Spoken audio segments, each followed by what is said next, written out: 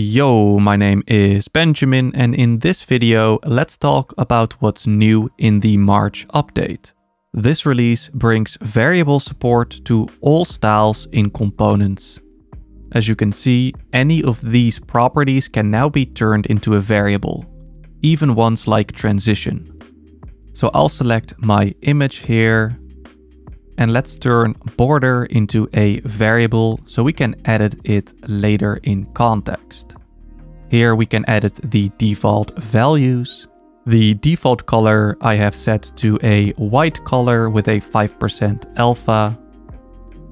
And let's also add a variable for radius.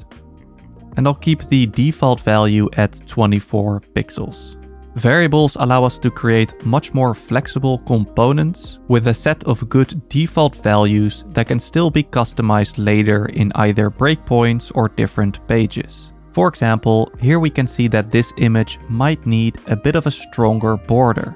So we can go ahead and set the alpha to 10 instead.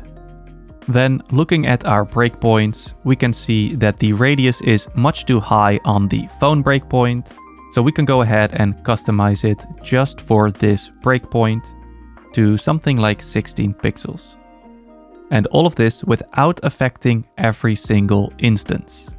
Next to the visual styles like borders and shadows, we made sure to support all properties you may need for your navigations, like overflow, scroll bars, and transition, allowing you to create more flexible and more customizable navigations and footers. That's pretty much it for this video. Thank you so much for watching, and for everything else that's new, be sure to check framer.com/updates.